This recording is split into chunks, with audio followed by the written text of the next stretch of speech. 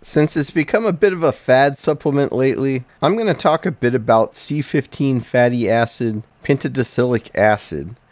As a bonus, I'm also going to talk about the omega-7 acid, palmitoleic acid. Yes, omega-7, not omega-6. This is a 7-shot 6-shot, and I had it specially made. Why? I don't know. Nobody asked me that before. I'll bet.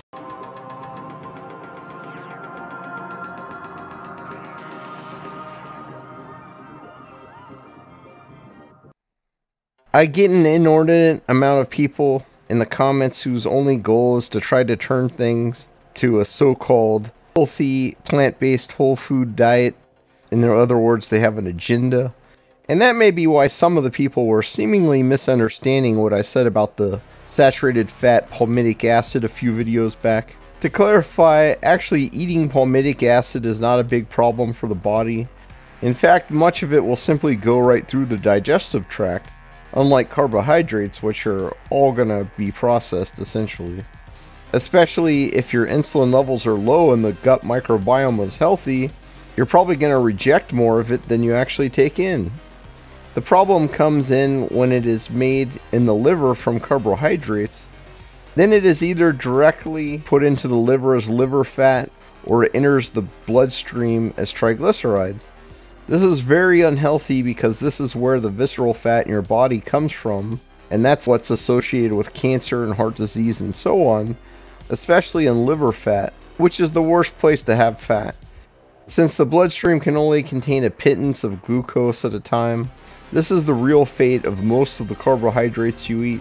Your body can easily deal with small amounts, especially if your liver glycogen is low, but a high-carb diet as promoted by the American Diabetes Pyramid and the Canadian Donut Rainbow just isn't something your body's designed to deal with.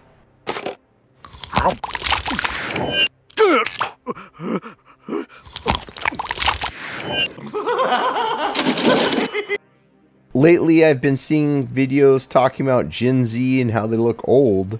It's not something I'd consider too much, but I have noticed that people today just look so unhealthy. And now that I think about it, many of the people who are young by their age sort of have this young old look to them. They don't have wrinkles, but they just have such dull skin and they just seem unhealthy. At schools now, they give free breakfast and lunch. If it were truly healthy food like eggs and fatty meat, that would be a good thing, especially if the government subsidized the local farms to grow it in the areas around the school. But what they really give them is processed food full of seed oils. That is poison. I think this is the main culprit because aside from oxidized fats becoming liver fat and the deuterium in veg oil, linoleic acid used in cell membranes is going to be unstable, and it will let things into the cell that just shouldn't be there. You also won't get enough glycine in the modern diet, even if you avoid processed food. And on a processed food diet, you hardly get any at all.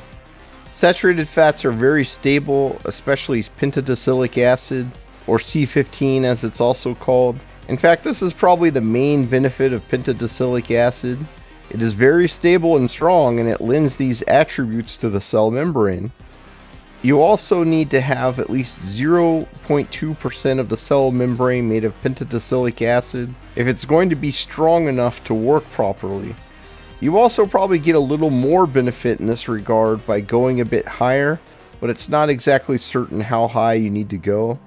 In fact, if you want your cell membranes to function properly, then saturated fats must be the main fatty acids they're constructed with.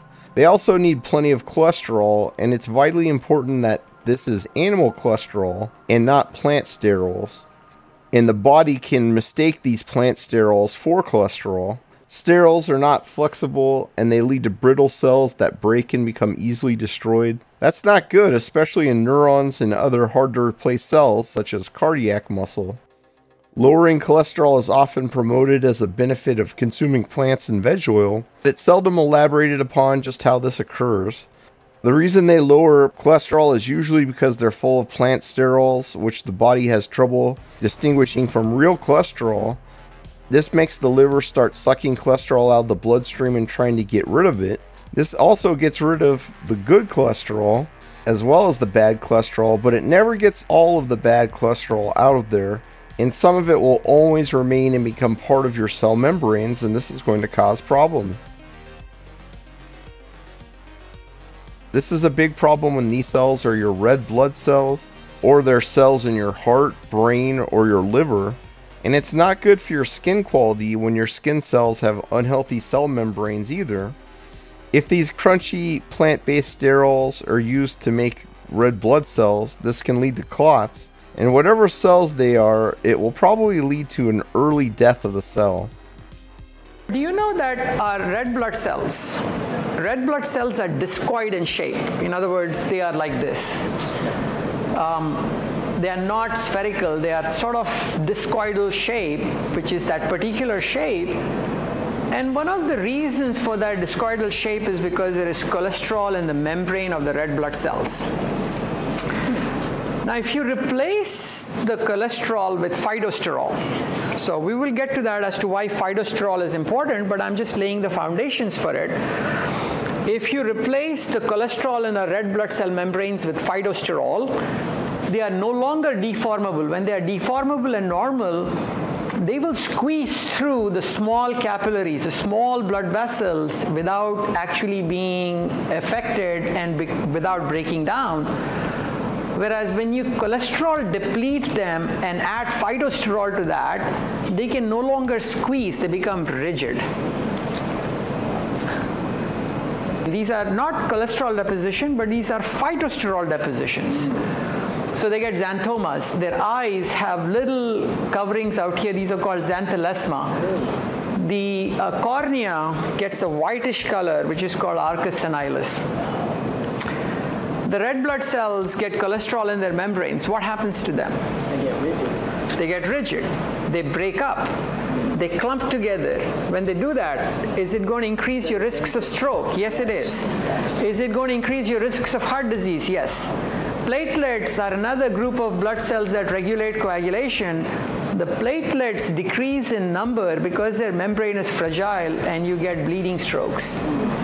Can you get diabetes from having high amounts of plant cholesterol in your blood? Yes, because your cell membrane, instead of having animal cholesterol, now has plant cholesterol in it, and the cell membrane is not as fluid. So this is a study in which they have looked at the vascular effects of a diet that is supplemented with plant sterols, because at one point medical profession was saying, take plant sterols, they're benign, you will reduce the absorption of cholesterol and you will reduce your LDL by about 10 to 15%. So these are a group of researchers who evaluated that in rats, and what it is measuring out here is in response to a stimulus. If your blood vessel is like this, when you give a certain stimulus, the blood vessel vasodilates, it increases in size. So this group of animals got phytosterol, plant sterol, in excess. This group were on a normal chow. And you can see that the people who were on a normal chow, their vessels vasodilated, whereas the vessels of the animals that were fed plant sterols, they remained small. Now they created a stroke in these animals. Out here are normal chow. You cannot see it well, but the size of the stroke is much smaller than the size of the stroke in the animals that were given phytosterols. And this is the volume of the stroke. The volume of the stroke was much greater in the group of animals that were given phytosterols. Now in that same study, they had 82 patients who needed their heart valve replaced. So they had access to their heart valve. So they took out the heart valve, and of the 82 patients, they had information as to how much of them were taking margarine that had 2 grams of phytosterol added to it on a regular basis. Some of them were taking it regular, some of them were not taking it, some of them were taking it more regularly. So the people who are not using, this is the amount of plant sterols in their blood. less. Irregular, there was a little bit more. Regular, it was much higher. Now this is the same thing, but it's there in the tissues of the heart valve. Okay, so you're taking out the tissue of the heart valve and you're checking and seeing how much plant sterol is in those valves. And what they found is that the amount of plant sterols in the valves was greater depending on how much phytosterol these patients were consuming. Regular use higher, middle use less, and no use less. Now, another group of researchers wanted to see that vegetable oils are very high in phytosterols. Which vegetable oil is the highest in phytosterol? Corn oil. Just guessing. Exactly. Another one, soybean oil. I don't know. Does olive oil have phytosterol? Yeah. Good question, right? Yes, it does. Does coconut oil have phytosterol? So what they did was that they said, these researchers said that the Canadians eat too much damn animal fat. So we're going to take a Canadian diet which is high in animal fat and feed it to these rats. And then to the other group of rats, we're going to give them olive oil or corn oil and see which rat dies first. So which rat do you think died first? The one that was fed corn oil and olive oil, or the one that was fed animal fat like the Canadian fat mimicking diet? So this is the Canadian fat mimicking diet. Animals survived much longer. Wow. The animals on the corn oil, olive oil died much quicker. Fish oil gets promoted a lot by various influencers. I don't think it's bad per se, but you should keep in mind that extremely high amounts of fish oil are also bad because of their effects on the cell membranes. You need a certain amount to make healthy cell membranes, especially when it comes to the brain and the myelin sheath. But if you have too much in your cell membranes, it can actually lead to atrial fibrillation. So don't think that fish oil is a magic heart disease cure, and you shouldn't take it for heart disease at all. That's not the reason for it. You should be taking it to make sure you're not deficient, which could cause problems in your cell membranes, and especially when it comes to the brain. I sometimes take cod liver oil, mainly for the vitamin D, but it also helps in this regard. Just keep in mind the main reason we supplement nutrients is deficiency, which is common in a modern diet. Fish oil is probably going to be largely oxidized by the time it gets to you, so a lot of it may become liver fat. But you still have to have a certain amount to be healthy, so I'd rather have it in oxidized form than to be deficient. Keep in mind that the best thing to do is have some seafood like sardines or mackerel. Eat eggs and fatty meat, and then you should have a reasonable amount in your diet even if the levels many claim ideal aren't reached. Then if you supplement a small amount on top of that, that should be more than enough to make sure you're healthy. Coming back to pentadecylic acid, the main benefit I can see, and perhaps the only real benefit, is the benefit that it provides for the cell membrane. There's also some associational data which shows that people in long-lived areas like Sardinia have more of it in their bloodstream, but the amounts are so insignificant that I would be cautious in claiming a large amount would have health benefits. In fact, I'm sure it would cause health problems, as there are inborn conditions that lead to the production of pentadecylic acid in the body, and they cause brain damage. Ironically, some have promoted it as healthy because it breaks down to propionic acid, but propionic acid is very harmful to the body and especially the brain. It requires folate to process and therefore depletes folate, and this is probably part of the reason that folate systems are messed up in people with autism and with related mental illnesses. But the answer here is to stop eating processed food like breads, which are going to produce a lot of propionate. The real reason that large amounts of pentadecylic acid cause brain damage is that when burned in the body, it creates a lot of propionate. And that's shown to cause autism-like symptoms in animal experiments and even brain damage. Keep in mind that Sardinians would be getting this pentadecylic acid mostly from dairy, and it is not present in overwhelmingly large amounts. There is a lesson to take here from the associational data. It's probably that dairy is a very healthy food and that everyone should partake. Just be sure it's full-fat dairy and not low-fat cheese and milk. There's also some experimental data, and it is some mixed results. I wouldn't take it too seriously because the measurements they used wouldn't show the benefits very easily.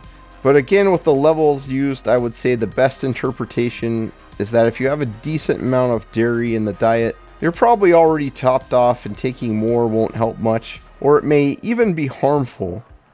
Ultimately, is this stuff worth supplementing? I'd say for most people that it's not. However, if you're a vegan, then this is yet another thing you absolutely have to supplement if you want to be healthy. I believe they make this stuff in a lab from palm oil, so it could technically be called a vegan supplement. But I'd urge people to have some fresh dairy and eggs instead, and to make it raw if possible. I used to put 18 raw egg yolks in with some milk and ice cream and glycine, just to make it a bit sweeter. Mix it up and down it, and you do that for a post-workout meal. I could feel the muscle piling on when I did this. I only stopped when the price of good eggs went totally insane overnight, and it went from a $2 post-workout meal to a $10 post-workout meal.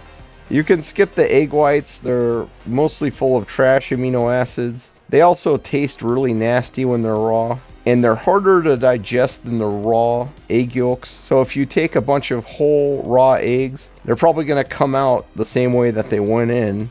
I used to just fry those up with a few whole eggs and give them to my dogs, and they really loved it. And that's probably the best thing you can do with it. The whites is just fry them, and then either use them as dog food or eat them yourself. Could anyone else be deficient? If you have a terrible diet, like the typical low-fat chicken and rice bodybuilder diet, then you could also be deficient, but in that case, I just urge you to change the diet. That diet came about in the 70s for people on PEDs because they were very afraid of saturated fat. And it's not any better for building muscle. In fact, it's much worse. And the old school bodybuilding diet was actually pretty much hamburger and steak and eggs, rinse and repeat. If you eat lots of beef, you probably also have enough even if you don't take dairy. But that is more of a borderline case, and that may be the case that you could get a little benefit from supplementing a little. But even if you're on the carnivore diet, I would say just take a little dairy once in a while. It's not going to kill you, even though some people seem to think it will for some reason. So I guess that's about all there is to pentadecylic acid. It's becoming a popular fad topic, and it is a very important element of the diet, but supplementing it in the diet is probably not necessary for most people and could even be harmful if you took enough. The only people who will really see much benefit from this are the ones who are selling it. 4 pounds of grease, that comes to 63 cents. Woohoo! But wait, there's more. I also promised to talk about another less trendy but more interesting fatty acid, an omega-7 fatty acid. Yes, omega-7, not omega-6, and it's called palmitoleic acid, not to be confused with palmitic acid. Since pentadecylic acid is a bit of a letdown, I thought I'd throw this bit in as a bonus. Palmitoleic acid is also present in dairy in small amounts, but probably not enough to make any difference to your health, as your body can make it in small amounts already. When supplementing palmitoleic acid, increased energy production in mitochondria is noted. It has also been shown in vitro to stop the apoptosis of pancreas cells exposed to glucose.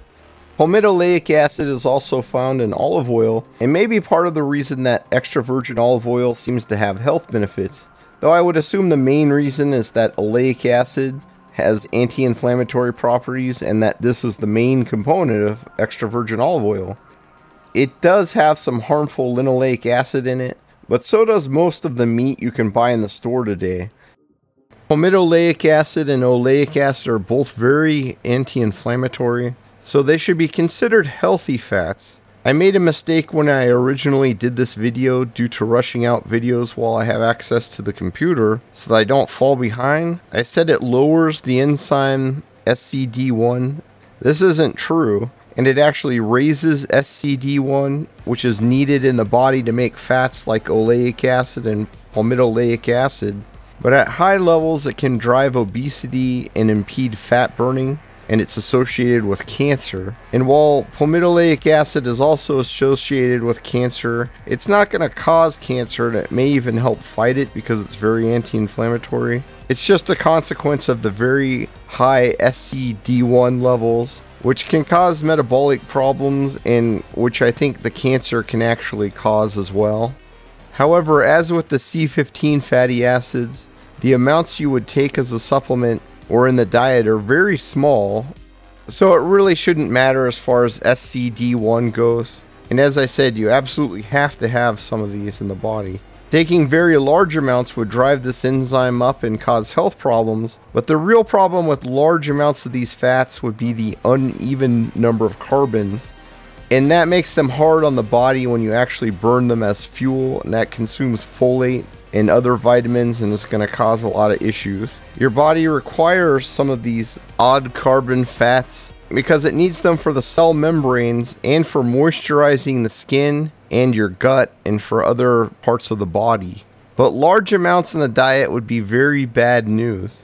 So I wouldn't worry about this unless you have dry eye, for example, and then you might consider taking some palmitoleic acid or getting more dairy in the diet, or trying to supplement in another way. And it would also be something that's very good to use on your skin or on your scalp. Macadamia oil and sea buckthorn berry oil are the sources that are the highest in palmitoleic acid. Macadamia oil is pretty expensive though. However, sea buckthorn berries have many benefits, and it is worth pondering whether some of them are due to the palmitoleic acid. They are particularly good for treating dry eye symptoms, and for that reason I've considered doing a video on supplementing sea buckthorn berries. It could be that the palmitoleic acid content has this effect, as it is a very moisturizing molecule. It's also worth noting that the palmitoleic acid in sea buckthorn is in the berry itself and not in the seed, so supplements in powder form should also provide this benefit. Palmitoleic acid is used in a lot of cosmetics and lotions because it's just so moisturizing. It should also help the gut lining for this reason, and that's yet another reason to take full-fat dairy for its health benefits, especially when it comes to protecting the lining of your gut. A lot of people can have an allergic reaction to dairy. That's mainly because they're taking a lot of low-fat dairy instead of taking full-fat dairy as they should. I don't generally recommend taking oils as dietary supplements, though I do enjoy some extra virgin olive oil from time to time. But it may be worth using palmitoleic acid containing oils on your skin and scalp, such as macadamia oil and sea buckthorn oil. I've pondered adding sea buckthorn berry to my supplement list for a long while now, and after researching palmitoleic acid, I've now placed it at the top of the list. I don't think most people need to supplement the saturated fat C15 pentadecylic acid, and that it could be harmful if you took larger doses of it. But it is interesting to see what an important role it plays in cell membranes, and it is something that we do need in small quantities in the body. I would think it makes much more sense for most people to get it from the diet, and it seems anyone who has dairy regularly should have more than enough already. If you are a muscle meat only carnivore, then adding dairy once in a while might be a good idea. But unless you're vegan or vegetarian, it probably doesn't make much sense to be supplementing it. On the other hand, supplementing the omega-7 fat palmitoleic acid seems much more promising when it comes to health benefits. It increases insulin sensitivity and fat burning in the liver. I would not try to take this as a refined oil, but instead it can be found in sea buckthorn berry supplements. And the palmitoleic acid is in the berry itself, not in the seed. I've considered taking it for some time, and I've recently decided to add it to my supplement stack after learning about all of this. Since both of these nutrients are available in dairy, we have yet more evidence that dairy is a very important part of the diet. That about wraps it up for today, and it's time for me to get back to my usual everyday activities. So you risked your life to try to stop them? Yeah. Whoa! What do you think you're doing? Don't worry, I've got him under control. Get him off my